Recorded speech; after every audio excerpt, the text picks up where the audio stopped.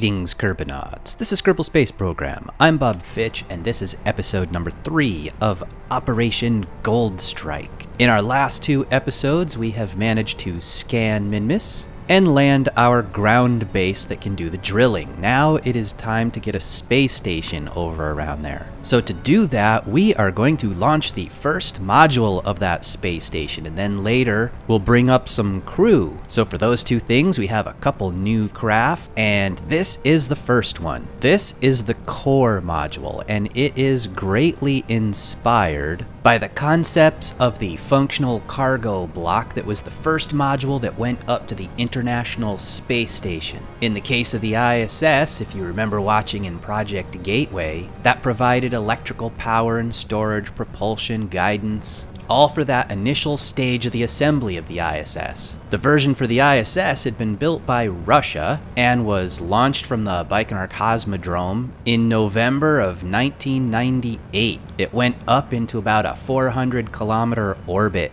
It had been designed to fly autonomously for only about 6 to 8 months, but it actually had to go for 2 years due to delays before the second module came up and docked with it. The ISS version was about 19 tons. Our version is around 26, a little over that. It will serve the same basic purpose though. It's the one that's going to have the engines that we'll be using later and carries most of the fuel. It has a docking port on it for refueling and a couple for crew craft and one that's going to connect to the rest of the station once we can bring that up. There's a large section where the crew can live even if they come up to just this small version of the final station, composed of some living quarters where they can keep their life support as well as a large science bay. It is mostly assembled except for one small piece that's going to need to be moved off to the side. If I had been able to install Infernal Robotics, then I could have had an antenna on the side that rotates up. But in this case, we'll do it with a small docking port. We'll undock this tiny antenna, shift it around to the side of the station and stick it on there, and then open that up for our longer range communications.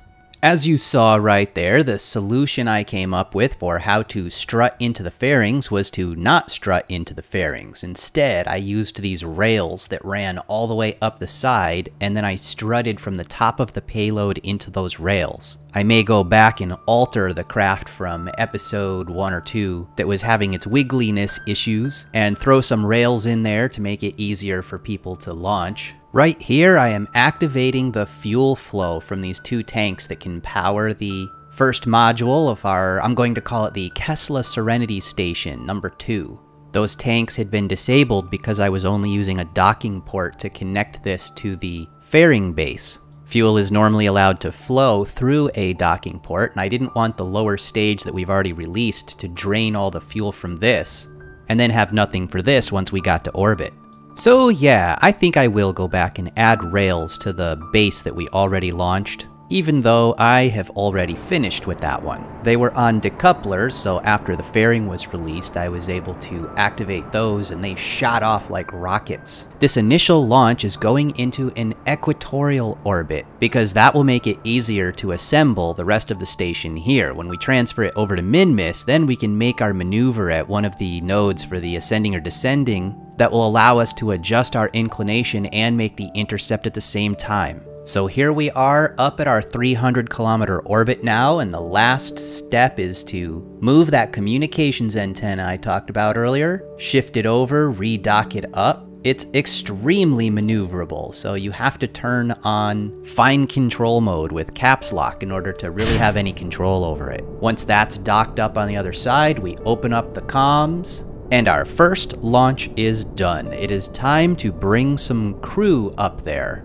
and they can get everything situated so that when the next module comes up, it's ready for docking. However, before we get to that, let's look a little bit at some of the details on this initial launch. The total launch was 223.426 tons. You can see the bottom started off with a thrust limited to 87%, mammoth engine. That was to keep the thrust-to-weight ratio down to about 1.66 right there. Technically at sea level, it's going to be 1.55, which is just fine, because by the time we get to orbit, it would technically be at 4.0, which means we're going to throttle back a little as this thing gets higher and the mass goes down. One thing to note there, you guys probably already know this, but just in case, in the new version of 1.0 of KSP and higher, engines have thrust values that change over time like real engines do. If you pull up the stats on an engine like the Skipper right here, see how it says max thrust, absolute sea level, 568.75. Max thrust in a vacuum, 650. That's because the ISP right here is changing. In this case, it's going from 280 at absolute sea level up to 320 in a vacuum. Just like in real life, engines now have a constant fuel flow. The same amount per second will drain out of the fuel tanks into the engines, but the ISP will improve as it goes higher, and so effectively the max thrust is also going up. Okay, anyway, we'll move our way up here and you can see all along the side of it we have more lights. A few fuel tanks working our way up into here where we have our retros right there, big engine for the upper stage, and there you can see how I did the rails.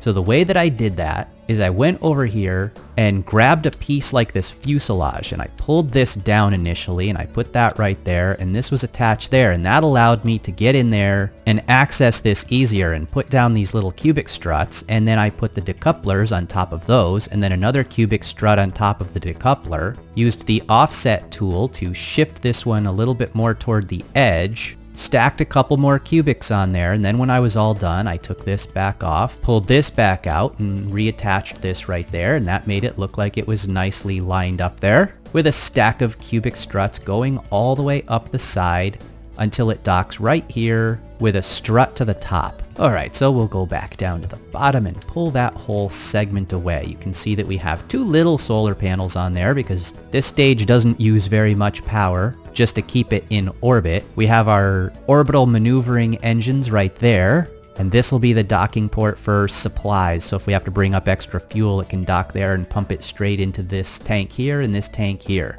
This unit is supposed to be an autonomous unit, just like on the ISS's first launch. So for that reason, we have a probe core here and a battery to power it. This is also where we're keeping our RCS and monopropellant. I don't need this section to be balanced because it's not really going to be docking to anything else. So there are only these four down here for kind of flipping the thing around and rolling it around. But other than that, since it doesn't need that balance, we don't have a counter set of RCS up here toward the top. So now we move into our living areas. We have two docking ports for crew to be able to dock to the main living areas here where we have our science and our sleeping quarters and life support up there. Some green lights indicate where all of the docking is, so you can see green lights all around these spots here, here, and up here at the top. Now you're going to notice that I have a bunch of antenna around the outside in different places. There's 4 of them down here, and there's a couple of them up here. Obviously, you only need one, and in fact, we have a communications dish right there, but I think that these make it look kind of cooler, since that's what the real ISS modules are like. They have antennas all over the outsides of those things.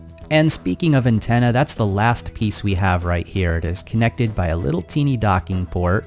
We have a small amount of monopropellant and some RCS ports pointing in the different directions right around on here so that we can then maneuver this thing into position, and that position is right there. It also has its probe core to control it while it's doing that, as well as to control the communications antenna. Or at least in theory, I'm pretending that that's what's happening. Now you are going to notice that I have done things like cover up all of the EVA doors, like this one right here, and that is on purpose. This is not intended for story purposes to be an airlock. By covering that up, I prevent my Kerbals from being able to go out that door. And there's also a door that's on the science facility, and that has been covered up by these as well. Down here, the only ones we have were the ones we've added. So this will ensure that the only way to get in and out until we have a chance to add our airlock to the facility is through the docking ports that we have added. And for story purposes, we will only ever go in from these two right here because this will be where the rest of the station is, and that's for supplies. Now, before that quick trip to the VAB, we were launching our crew. However, I didn't show you how I knew when to launch my crew, so I'll do that real quick. It's pretty simple, really. Once you're out at the pad, you just go out to the map view, look at where the station is, and wait until it's rising over the horizon on the back side of Kerbin. So you can see here, it's at the top. We're going to wait until it comes all the way around to the bottom because mission control and our launch site is down on the bottom right. Then we keep watching as it comes around, and once it gets right to that line where if you had some binoculars or a telescope or something, if you could look up in the air and see it coming over for the very first time, that's when you're going to want to switch back and launch. So that returns us to the present where we have Bob and Valentina on board our crew transfer vehicle. You will certainly see some similarities between this and a couple real-world launchers. For one thing, the 4 boosters that drop away are obviously reminiscent of the Soyuz. But up at the top, what you're probably going to be thinking about is perhaps an Orion when we get to having our vehicle completely exposed. All of the wiggling that you saw in the last episode has been taken care of, so there's nothing special that needs to be done for this launch. It's just a standard gravity turn, as if you didn't even have a target. Once the booster has been fully drained and dropped away, and then we hit the action group number 1 to release the escape tower, then we can start thinking about what we're going to do to rendezvous with our space station. We'll release our side protective shroud panels and then power up the engine, where it's time to switch out and take a look at the map to make sure that we're going in the right direction to rendezvous. I noticed an ascending node right in front of me, so I decided to activate my maneuver at that location, where I'll have the maximum flexibility on all the different directions we could travel, either prograde, radial out, or normal up and down, and start out by dragging a pretty good decent chunk of prograde, followed by a radial out maneuver to make sure that the maneuver node is a little bit off the horizon still, and adjust to make sure that the ascending or descending node will end up right at my apoapsis, which also intersects with the target orbit. At that point, it just takes a few more drags here and there of prograde and radial to figure out where the intercept is going to occur, and in this case it's going to be about a half a orbit further ahead. I'm not sure if you hear it well, but I'm using a mod called RCS Sounds, and right there as you saw my RCS was firing to put me on my maneuver node, in my headphones I'm hearing these cool little bursts like whoosh, whoosh, to represent that RCS. And it just sounds so cool. I highly recommend that one, even if you're not really a mod kind of person. Some of these beautification and immersion mods are pretty awesome. So out here at the map view, we are still at full throttle right on that maneuver, although as is usual for me, I will be deleting the maneuver node and then just watching my orbit, watching for the close approach indicators to line themselves up. Also on the left-hand side at the bottom of my flight computer window, it says close approach distance, and I'll be watching that as well. And once that's really close, I fully throttle down to 0 and use my RCS keys to continue adding a tiny bit until we see that our intercept is extremely close to the station. At this point, I need to make a decision. There's a little fuel left in that lower stage, but if I go any higher with it, then it's going to end up being orbital debris, and there wasn't much left in it, so I decided to let it go. It'll go back and be destroyed and not become debris, but at the same time, now I've lost some delta V. We'll see whether that decision comes back to haunt me later. For now, I'd like to make one more maneuver to bring myself up out of being suborbital and create a second intercept with our station. We've already got one. We knew that we could get there if we wanted to, but we'll be going relatively quite fast once we get there, and maneuvers are cheaper up at the apoapsis, so I'm going to do this maneuver that will keep our intercept with the Kesla Serenity, but also reduce our relative velocity when we get there, and just in case, at least be orbital rather than suborbital. So we have arrived at Kesla Serenity, and if you look at the time to closest approach, it is ticking down and I'm only at half throttle. Brain fart. Which means the Kesla Serenity goes zipping by at high speed. Before I realize what was going on, I just wasn't paying enough attention, so then we go full throttle, stop all that relative velocity, and start back toward the Kesla Serenity. At this point, I can maneuver solely on RCS. And that's a good thing, because remember earlier when I was saying it will remain to be seen whether I should have saved the fuel in that lower stage to do a little extra maneuvering with it before releasing it? Well, now we have our answer. Look at the sliver of fuel that's left on our crew transfer vehicle. That sliver is not going to be enough to get us back down to the surface later. Fortunately, we only need a tiny bit more, which we can siphon off from the station. But in general, I would think that that's not the approach we want to take. What we should be doing is bringing up to the station fuel, having a little bit more than we really need, and then dropping off the excess before we go back with just what we need to deorbit. That way, if this had been a real world, real life sort of thing,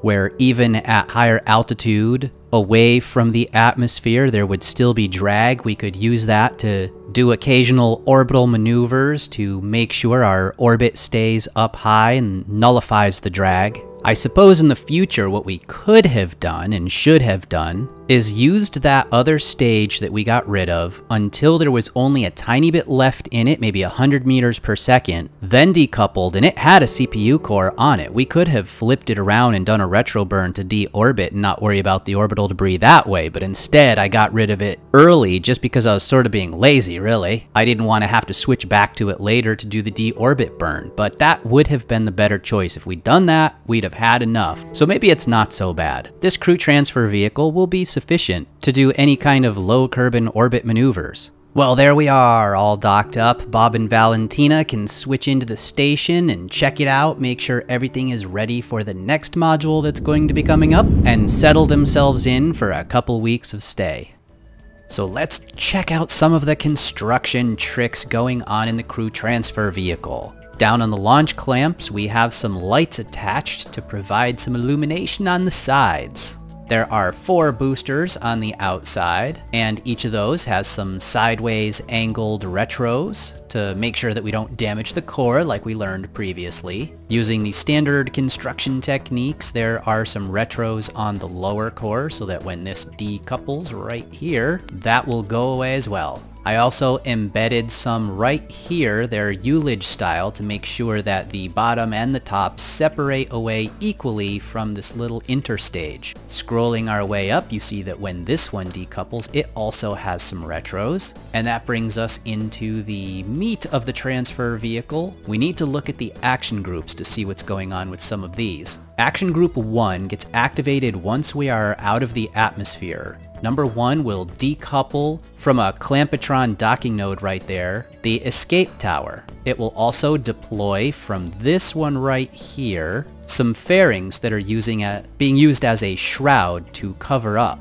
the actual capsule. I had to use a docking node in between the heat shield and the fairing base because both of the decoupler styles that are this size were sticking out too much into the area where the side shroud was supposed to be. In other action groups, we have an abort key set up to activate the launch tower, deploy the shield that protects the capsule, and undock this node right here. Number 2 toggles the solar panels, 3 puts out the antennas, and if I should want to do it by action group, I have 7 set up to decouple this node right here to release us. Although most of the time I'll be just clicking on it in game probably and just saying undock this node and then let this release. Down on the bottom, we also used an interstage style of fairing placement to cover up with these panels. The inside here that has all of our little bits like our solar panels and RCS for when we're up in orbit. We have a backup fuel cell right there just in case we need some power from that. Communications dish right there, and an antenna right there.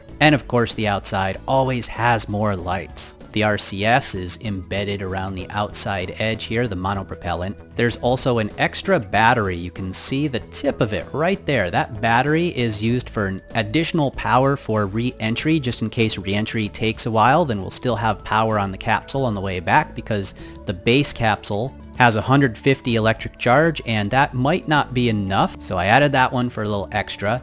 We also have a light right there for docking. You can see the docking node is right underneath the escape tower right there. Also, hidden underneath the docking node, right under the edge here, you can see that I have embedded some parachutes. We have one drogue chute and one normal chute that I can use for my reentry. 4 activates the drogue parachute. Technically, we could stage it over here, but for the next one, I want to cut the drogue chute and deploy the regular chute. So since I was already going to put that on action group 5, I decided number 4 could just be to deploy the first chute. So you hit 4, bring out the first, 5 cuts the first and deploys the second, and 6 will give us a soft touchdown with some embedded boosters inside the capsule under the heat shield. Now the way that these side fairing bits go on, let me just show you that real quick. When you say you want to build your fairing, if you just pull this up here and watch that text right there, it's orange at the moment, but watch, it's going, in green, you already know what green is. That means that you can place a section, but watch when it turns blue right as you get it up to the next piece up here. See that right there is blue, so if I left click, now I have released the fairing, and that turns it into an interstage rather than needing to close the whole top. I did the exact same thing up here. With this one, this is essentially a side fairing and not a full fairing, where we put a small section just to cover up the base, but then took it all the way up here and did the blue style interstage instead. So if I click right there and close it, notice it doesn't have to have a point. It becomes a side interstage fairing. Very useful for creating shrouds. And so that is just about, oh no, there's one more thing. So you are going to see that I have stacked several fuel tanks here in order to make it be, because the game only has 1.25 and 2.5, but I want something that's halfway in between. So what I did was I put one tank down the middle that was the 1.25 size, and then embedded 6 onto that. However, leaving the fuel would have been like cheating. So instead, all of these outside ones have been reduced down to 36 liquid and 44 oxidizer, because technically that's how much would be in that little sliver of the outside there. So this makes sure that even though I'm overlapping all of these tanks, the overall amount of fuel in everything in here is still balanced with every other tank. I simply used the pi r squared times height to calculate the volume that this should be, compared that to the volume of tanks over here, like this one or this one. Got the number of units of liquid fuel per cubic meter of space in there, and then averaged it out in between the 1.25 and the 2.5 radius, or diameter, I mean. The middle tank still has full fuel, but these outside ones have been reduced, and then overall it stays balanced. So that is it. If we take away all this, you can see that it's just your basic capsule, heat shield, docking port, and everything else that we've already gone over. And what's that right there? Well, that's going to do it for this time on Operation Gold Strike. In the next episode, we will launch this module you can see right here. It's a very large module that will run up and down the center of the new space station. After that, we have 1 or 2 more launches to go to complete the station, and then we'll send it to Minmus. I think I'll try to do it in just 1 more instead of 2. That'll be quite the challenge, because there will be multiple pieces that will have to be broken apart and put all back together again in the right places. And it could be quite a large fairing with all the last modules in the last flight. But then again, look at the size of the fairing on this one. It's already big, so we're setting the precedent. Let's go for the challenge. We'll try to do it all in one. Well, we'll see how it goes on that one. But until then, I will see you later, Curvinauts.